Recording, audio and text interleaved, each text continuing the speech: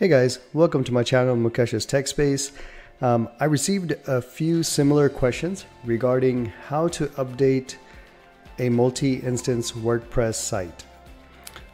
Specifically, how to update plugins or install plugins, themes, or even upgrade WordPress itself if there are two or more WordPress installations in a load balance setup. So in this video, I'll walk you through some options that I've researched. And so without further ado, let's get started.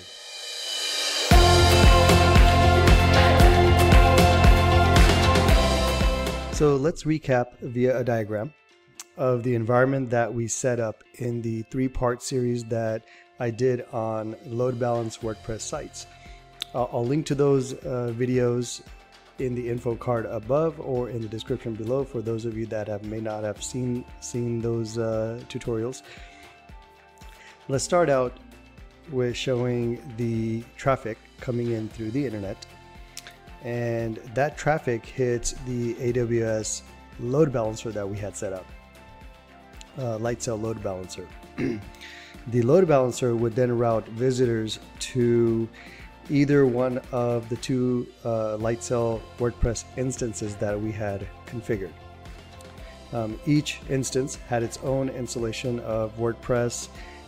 Here's a typical list of folders that we would see in a WordPress install. WP content. Underneath that, we would see plugins, themes, and uploads. So each of these instances had a copy of the WP content folder. So next we had configured the two instances to connect to an AWS S3 bucket to store and fetch our media files. So any content that was uploaded would be available to both of those instances.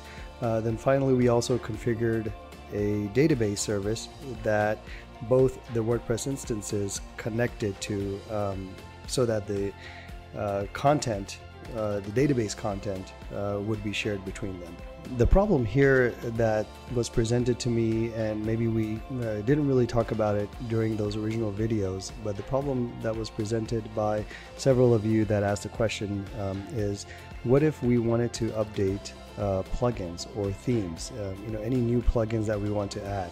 How do we do that between two or more WordPress instances? If both of these are separate, then uploading it to one, then do we have to upload it to the next and install it, and how would all that work?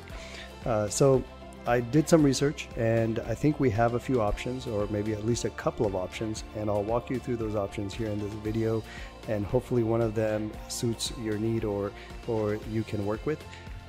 So let's do that. Okay, so let's go into what option one looks like. Option one here, we have two WordPress instances.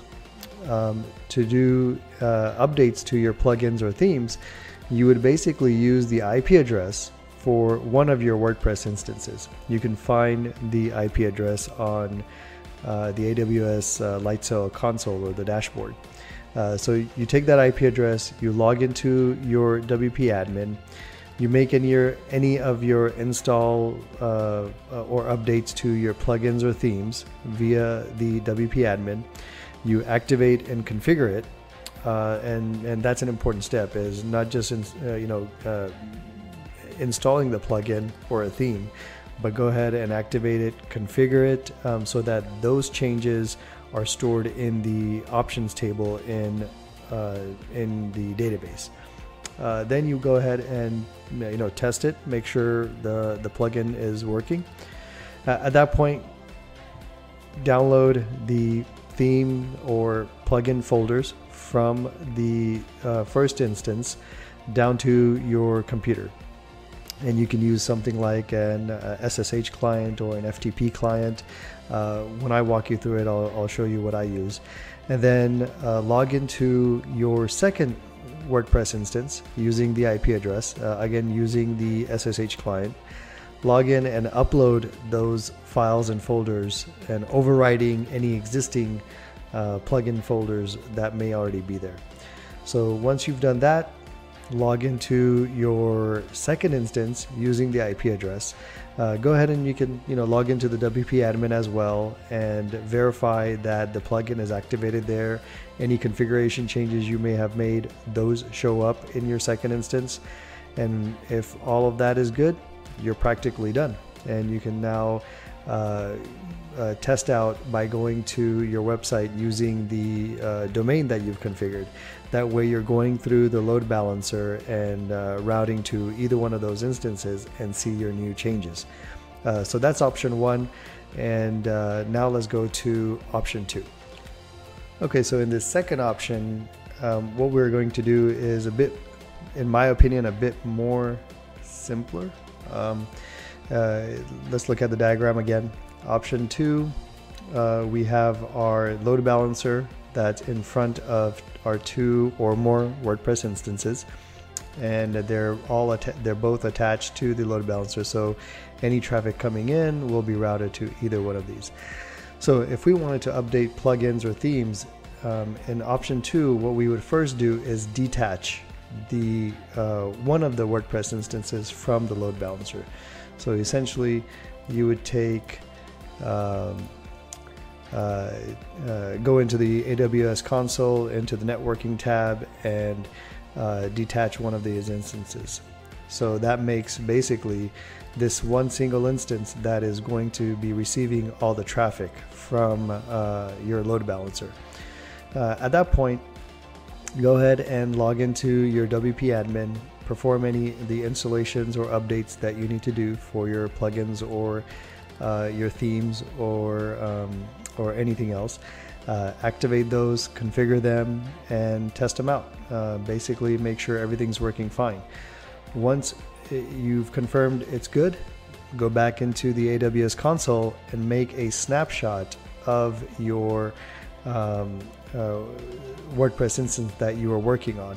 So there's and I'll walk you through this, but in AWS console you'll be able to make a snapshot, then spin up a brand new instance using that snapshot. So then you will have a second WordPress instance, or actually a third WordPress instance in this case, that will be the updated WordPress instance number 2.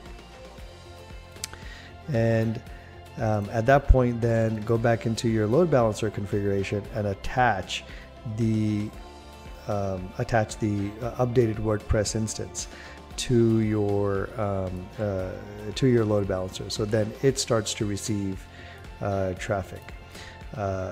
Then you can go, once you've confirmed then everything is working fine, you can go back and delete that other third WordPress instance that we had taken offline.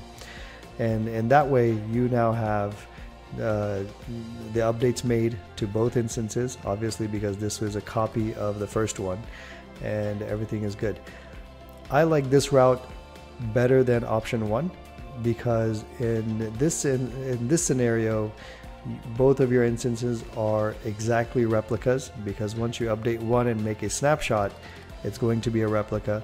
Number 2, in option number 1, I didn't explain, but if you were to update WordPress itself, then I think it gets a little bit more complicated. So, but in this option, if you were to do your updates to even the WordPress install itself, that will get replicated. Also, if the server needs any package updates, then also that could be replicated via the snapshot feature. So I like this, and I would recommend going with this option as well. It does require a little bit more work in terms of deleting snapshots, creating snapshots, and things like that, but I think it's a bit more straightforward.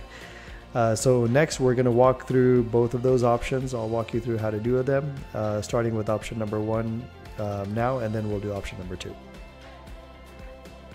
So with option 1, we'll log into one of the instances and update the plugin, and then copy the plugin over to the second instance. So here are the 2 instances that I have running that are both load balanced with a load balancer.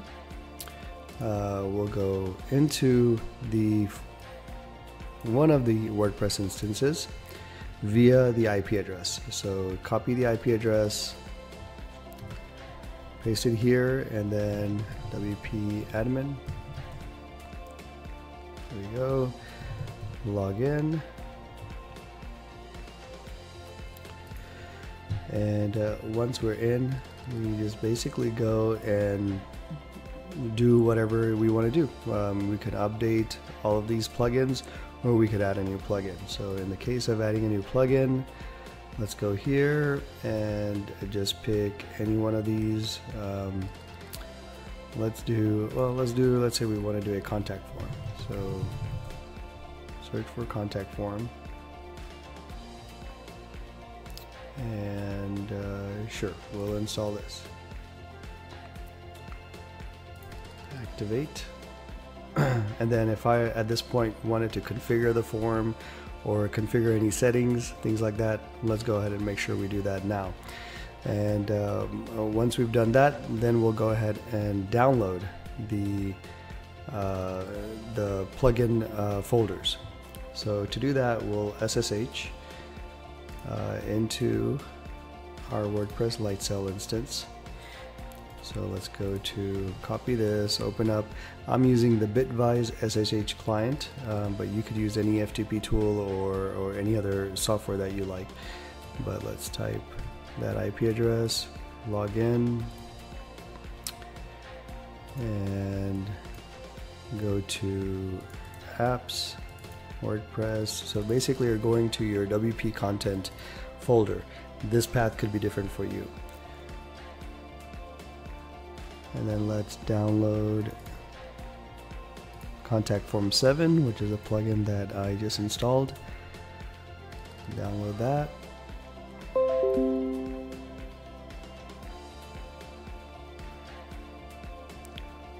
Okay, so it looks like I have it right here. Now what we'll do is log into our second WordPress instance. For us, that's WordPress 2. Copy that IP address, paste that, log out, log in. There we go. So this is our second one, and you'll see here we'll just need to upload that plugin. Now you'll see here the Contact Form 7 is not here. Upload.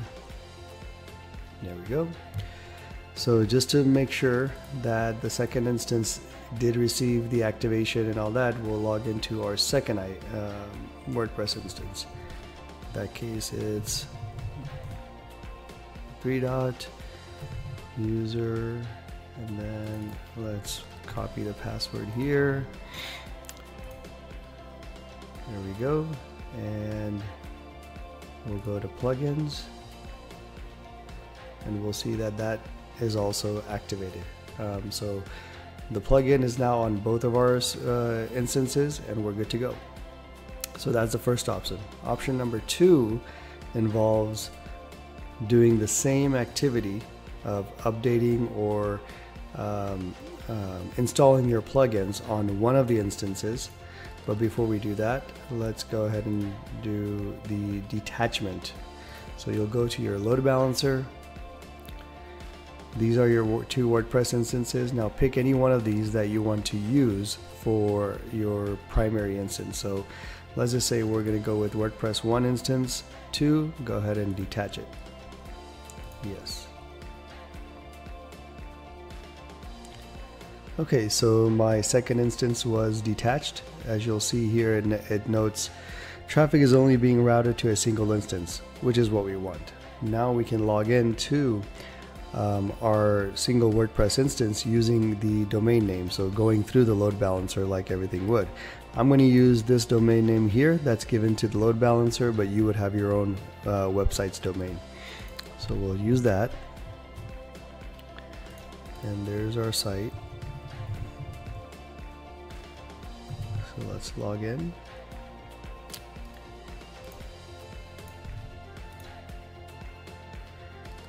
And we'll just make some other changes. So let's say we wanted to start a shopping site. So let's add WooCommerce.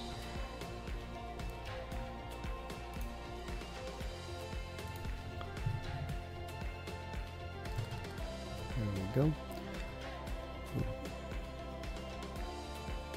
let's go ahead and install the plugin and go ahead and activate it.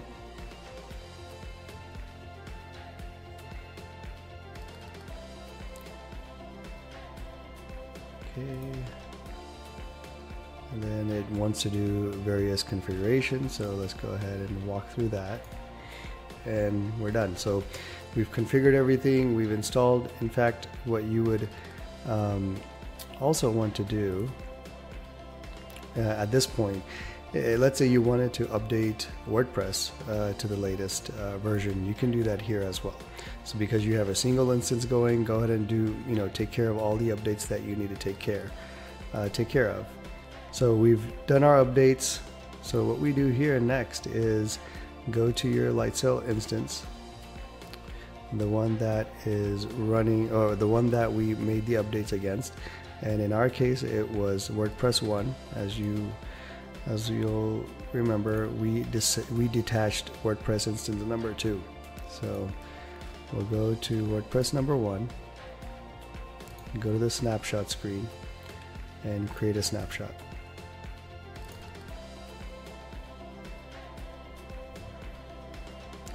All right, so our instance snapshot was made. So next thing we'll do is create a brand new instance based on this snapshot. Remember, this snapshot has all of our updates because we made the updates on the WordPress 1 instance. And so it has, in our example, was WooCommerce, Jetpack, and the update of WordPress. So let's go ahead and go to Home. So click on Create New Instance, WordPress 3, Create, and your third instance is spinning up. While it's coming up, let's go ahead and stop WordPress 2 because we know that that's now an old WordPress instance. So we'll go ahead and stop it, and eventually you can basically delete it so you don't get charged for having this instance around. We're never going to use it anymore.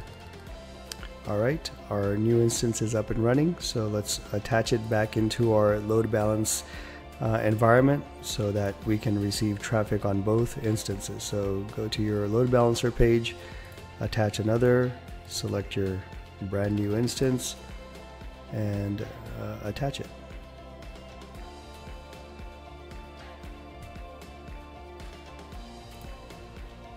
Okay, well, after a few minutes, it should attach and be ready to take on traffic from your load balancer. So that's it. That's how you would update your WordPress plugins or themes, and this option number 2.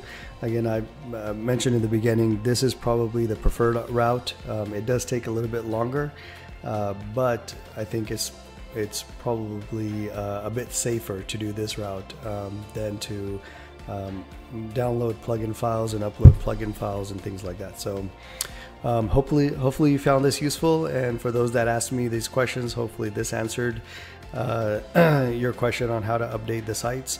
If you did find it useful, give it a thumbs up, subscribe to my channel if you haven't, and share this video so that others can take advantage of it. So until next time, take care.